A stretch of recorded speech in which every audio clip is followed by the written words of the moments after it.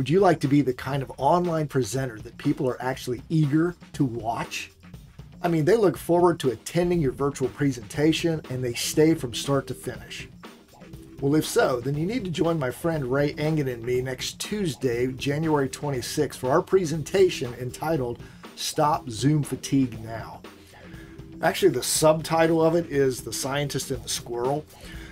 Ray is a comedian and he is a comedy writer. He's written for shows like The Tonight Show. I've done more of the research. I'm not a scientist, but I've done a lot of the research in how the brain works and how it is either positively or negatively impacted by online presentations. Ray is the squirrel.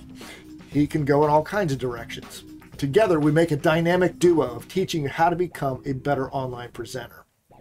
Specifically, what you'll pick up is 5 keys to engaging your audience so that they enjoy the experience of being in a virtual presentation with you. Join us next Tuesday, January 26th from 4 to 5:30 p.m. Eastern Standard Time.